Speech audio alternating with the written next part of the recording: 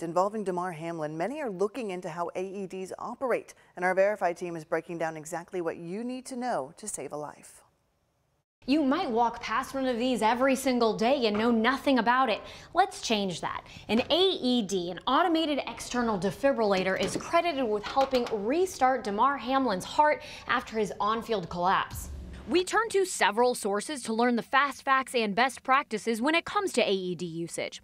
The FDA says AEDs are designed to treat people experiencing sudden cardiac arrest, and they're most effective when used within minutes of someone's collapse. While some are designed for medical professionals, the ones you'll find in public places like swimming pools, in schools, and in office buildings will be for public use. That means they'll include audio prompt instructions for how to use them, even if you've had no prior training.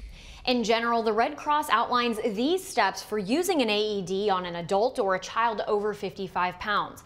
Someone should call 911, then turn on the AED and listen for its voice prompts. Attach the pads to the victim's dry, uncovered chest and make sure cables are connected to the machine.